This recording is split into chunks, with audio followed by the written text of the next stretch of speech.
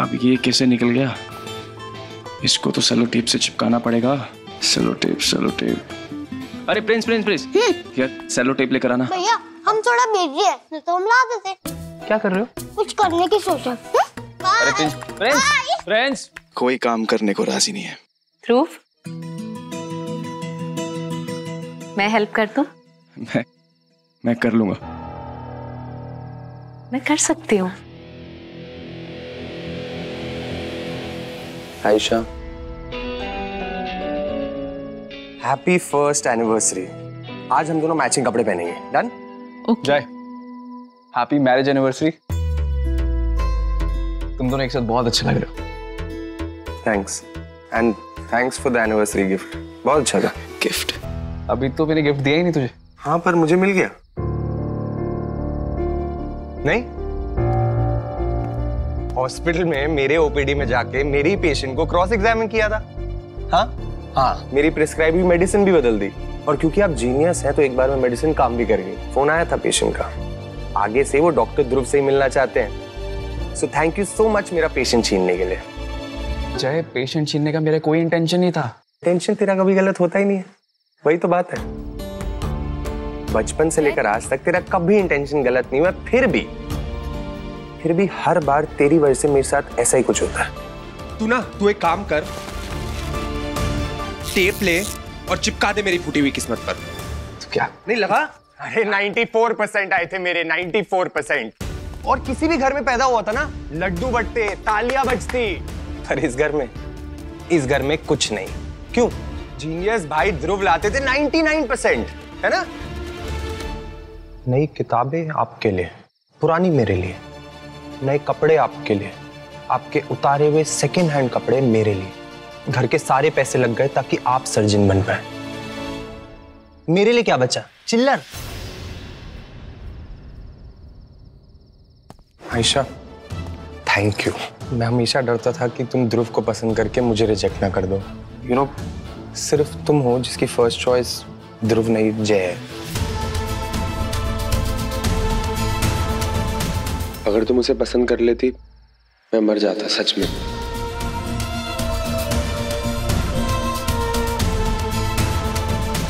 और तू झूठ मूठ के खुशी का ड्रामा बंद कर, ठीक है? मुझे सब समझ आता है। जीनियस नहीं हूं, इंसान हूं।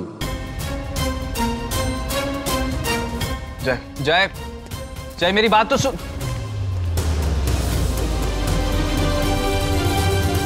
विद्या जी, अब तो बता दीजिए आप करने क्या वाली हैं? क्या बताऊं, थका जो रिया, बेचारी सुकुमार लड़की, वो भी थक गई होगी। सुनो बेटा, हम जैसे ही घर में प्रवेश करेगी, ये एक छोटा सा रुमाल वहां गिरा देंगे संकेत के रूप में। रुमाल अर्थात? एक छोटा सा वस्त्र। हाँ जी। फिर उसको देख के तुम बाईं तरफ की सीढ़ियों से ऊपर चढ़ के छत पर चली जाना। तब तक मैं सबको अपनी बातों में उलझा के रखूंगी। तो अपने ही घर में ऐसे छिपकर क्यों प्रवेश कर रहे हैं? तुमने कभी अपने घर में लुका छुपी नहीं खेली है?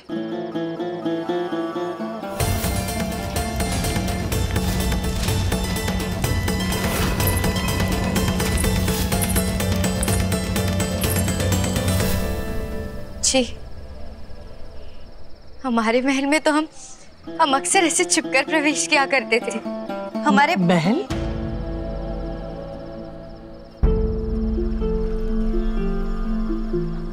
वो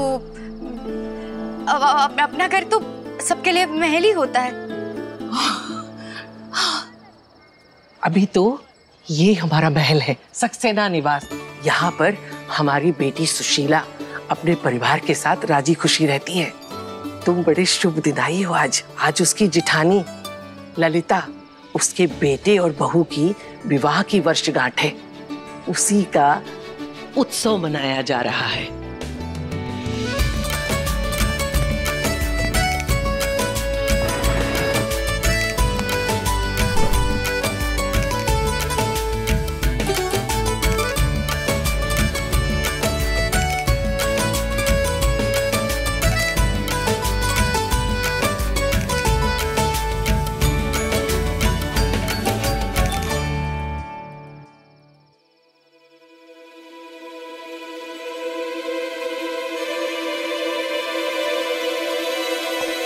आयशा क्या कर रही हो? ड्रेस जल गई तुम्हारी। ध्यान नहीं दिया। आयशा, जय कितने मन से तुम्हारे लिए ड्रेस लेकर आया था। कितना सुनाया उसने तुम्हें? तुम्हें बुरा नहीं लगता? गुस्सा नहीं आता? मुझे बहुत बुरा लगता है और बहुत गुस्सा आता है। लाइफ में फर्स्ट आने के लिए बहुत मेहनत करनी पड़ती है और जय तो सिर्फ रोता रहता है। रोने से कुछ नहीं मिलता ना। मैं भी रोई थी, नहीं मिला। अगर तुम प्यार नहीं करती हो जय से तो शादी क्यों करी उससे? ताकि मैं तुमसे एक दर्द का रिश्ता बना के रख पाऊं। मैं इस घर की बहू होने का हर फर्ज निभाती हूँ, सबको खुश रखती हूँ सिवाय अपने आप के। तुम इस परिवार के लिए सब कुछ करते हो। जय तुम्हें इतनी बद्दुआएं देता है, तुम सुनते हो, कुछ नहीं कहते। अपने आप को काम में डुबो के रख दिया ताकि किसी को तुम्हारा दर्द ना दिखाई दे। दर्द का रिश्ता बहुत गहरा होता है। मैं भीतर जाती हूँ और भीतर जाके ये जैसे अंदर आके रुमाल गिराएंगे ना, तुरंत आ जाना। चलिए।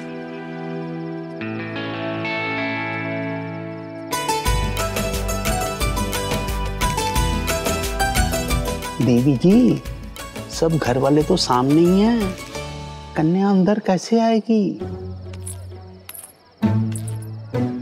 हमको तो अपने माधव सरकार का ही विश्वास है, कुछ ना कुछ उपाय निकल आएगा, फिक्र मत करो। अरे वाह, बच्चों ने तो बड़ा अच्छा माहौल बना रखा।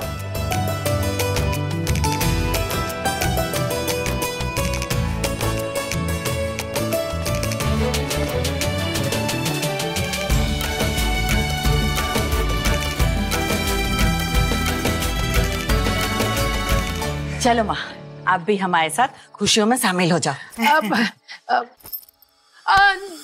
नहीं, अब थक गए हैं ना बहुत ज्यादा, तो बैठका में चल के आराम से बात करते हैं। चलो चलो चलो।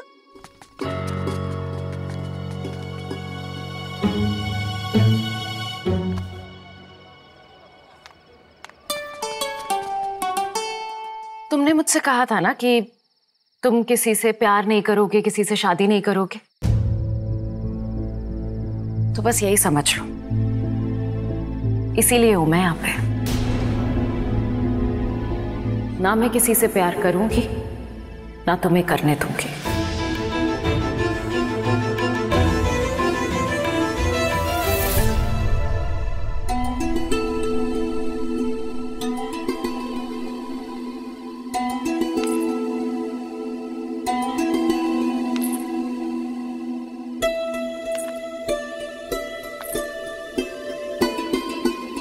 आयशा, तुम शादीशुदा हो, तुम अपनी लाइफ पे ध्यान दो ना।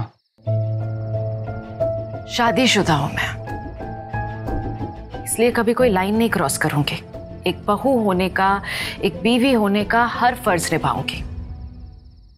पर मैं शादी करके भी अकेली हूं, तुम्हारी वजह से। और तुम्हें भी किसी का होने नहीं दूंगी, मेरी वजह से।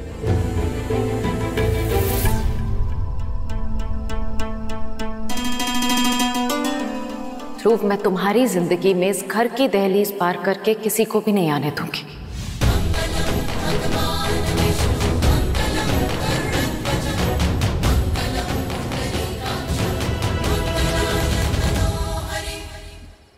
किसी को भी नहीं।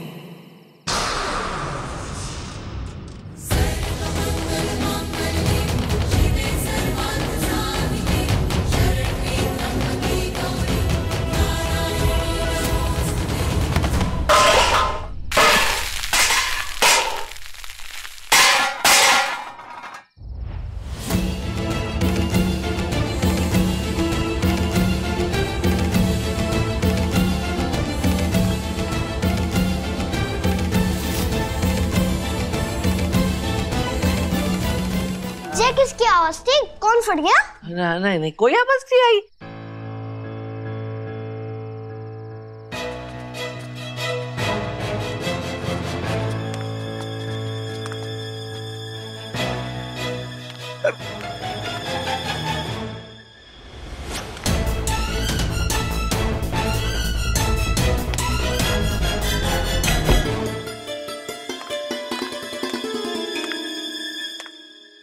बहुत ठंड पड़ी है। कभी कभी ठंड में हमारे दांत कड़कड़ाने लगते हैं, उसी की आवाज थी। अरे बाबूजी, हम आपके लाने हीटर लेकर आते हैं।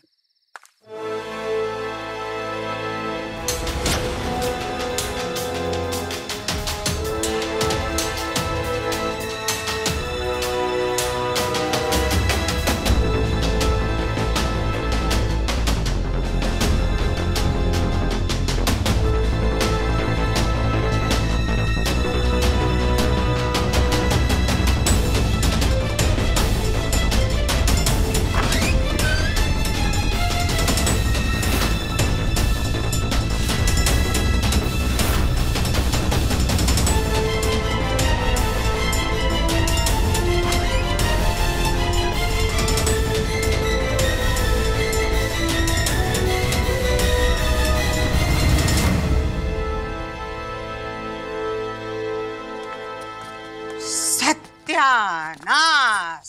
हम सुबह से कह रहे थे चावल बिखर जाएंगे, बिखर जाएंगे, बिखर जाएंगे। लो, बिखर गए। तुम इतनी बार ना कहती कि बिखर जाएंगे तो शायद ना बिखरते। हंस लो, खुद सज लई, घर सजा दियो, पर ये न हुआ राजकुमारियन से कि चावल का कनस्तर उठा के अंदर रख दो। ए!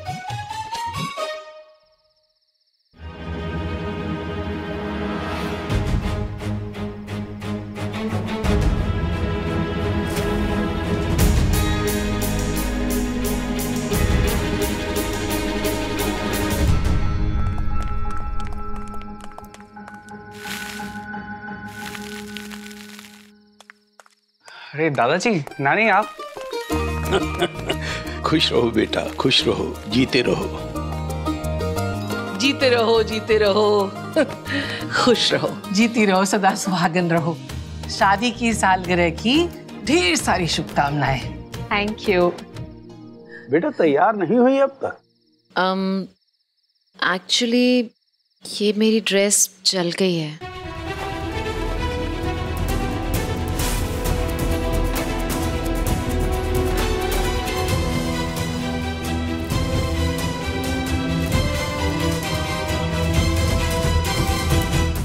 जल गए? ऐसा कैसे जल गए बेटा? इट्स ओके, अभी कुछ और पहन लो। ओके?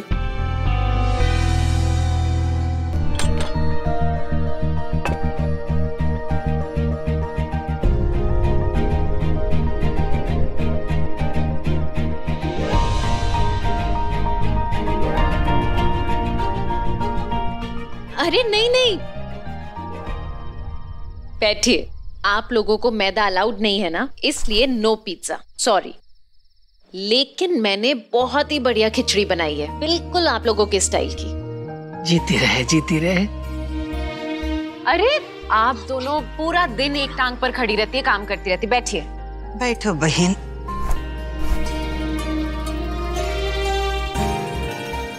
ये लीजिए।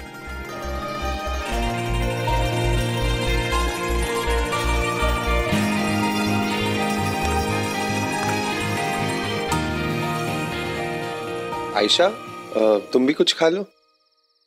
खा लूंगी।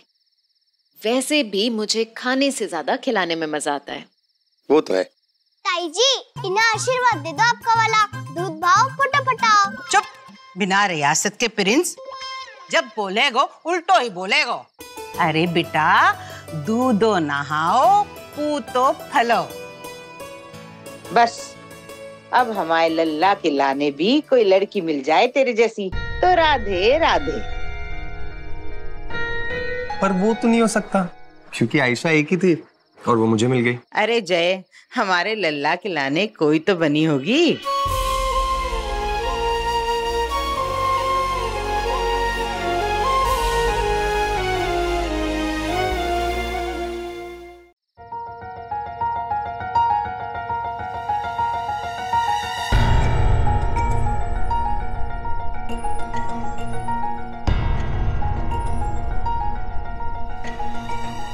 तीर्थ यात्रा की यात्रा करके बहुत थक गए हैं, तो हम अपने कमरे में जाके दवाई खा के थोड़ा आराम कर लेते हैं, सो जाते हैं। हाँ भाई, हम भी चलते हैं, सोने का वक्त हो गया। ठीक है अम्मा जी, बाय।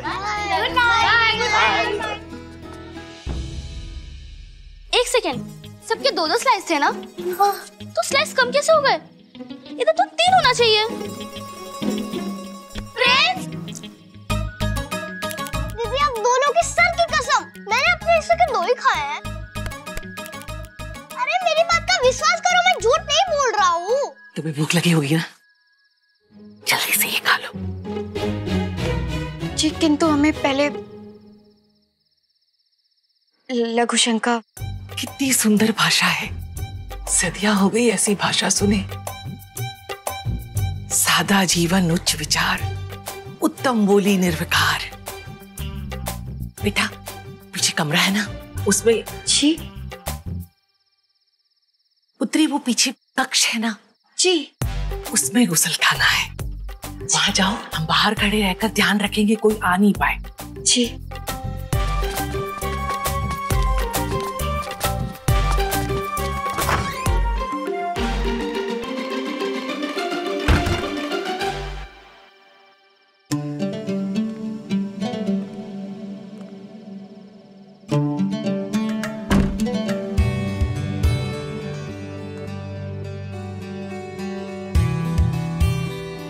ये कैसा जलवहीन कुंड है?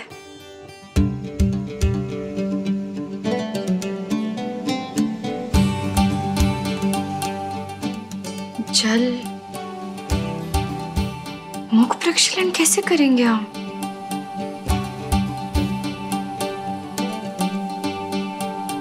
अवश्य इस पात्र में जल होगा।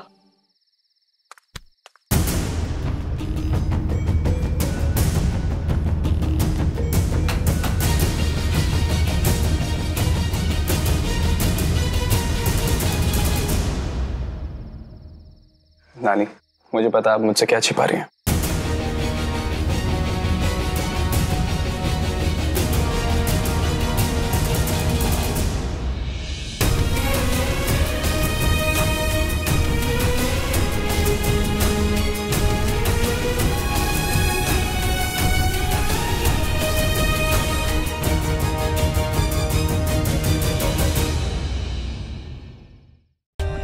For more updates, subscribe to our channel, click the show links and enjoy watching the videos.